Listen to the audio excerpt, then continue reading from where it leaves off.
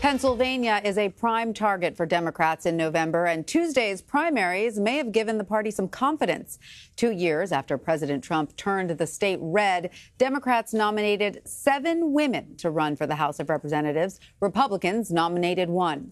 Sean Sullivan joins me now for more on Pennsylvania's elections and primaries in other states. He's a congressional reporter for The Washington Post. Sean, thanks for being with us. You report that Democrats turned out in high numbers in Pennsylvania. How did their turnout compare to Republicans?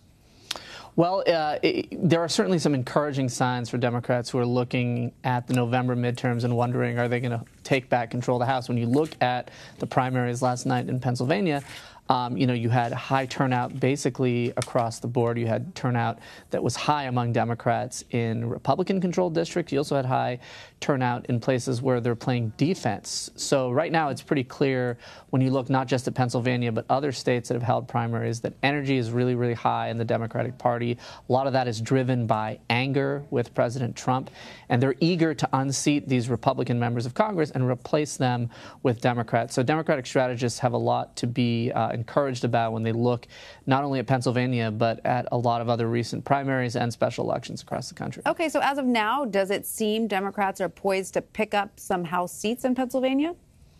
It definitely does look that way for a couple of reasons. I mean, number one, the state Supreme Court redrew the congressional lines in Pennsylvania, and so now what you have is overall a congressional map that looks a lot more favorable to Democrats than it did under the old map. And so right now you've got a situation where if it's a really good night for Democrats in November, they could pick up as many as half a dozen seats in Pennsylvania. And of course, they need 23 total to take back the House majority. So, just looking at the raw numbers, I mean, if they pick up 4 or 5 seats even in Pennsylvania, that's a good chunk of the seats they need to take the majority. So really, Pennsylvania is central to their plan to take back the House majority. And of course, this is a state that has sort of dramatically shifted in the last couple of years because Pennsylvania voted for President Trump in 2016, surprising a lot of people.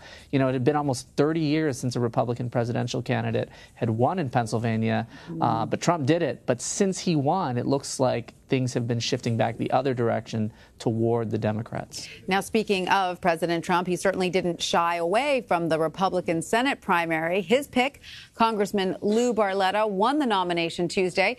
So does it seem like the president's support helped him? It might have helped him with his base voters.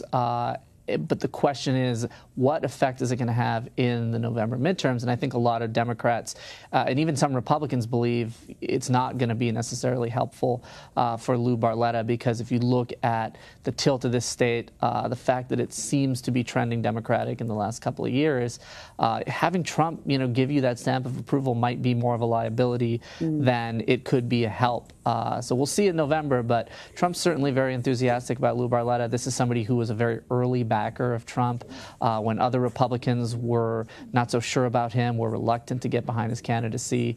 Barletta did, and so Trump is trying to reward him with his endorsement. But again, it remains to be seen whether that endorsement is helpful or harmful when voters go to the polls in November. And again, he's up against Democratic Senator Bob Casey, of course, in November. Is this going to be a tough re-election for Casey, or is it too hard to tell?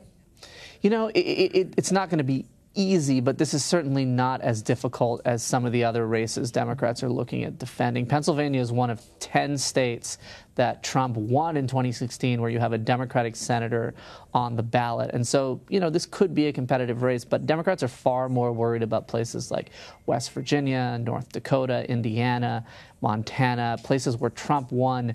He didn't just win, he won by a very, very wide margin. And so Casey is in a better position than a lot of his Democratic colleagues. But I think Democrats are not taking anything for granted, and Republicans haven't given up the possibility that they might be able to win this race. But no doubt it's a long shot for Barletta. And of course, you mentioned some of the other states. Pennsylvania wasn't the only state with primaries Tuesday. There were also races in Nebraska, Idaho, and Oregon.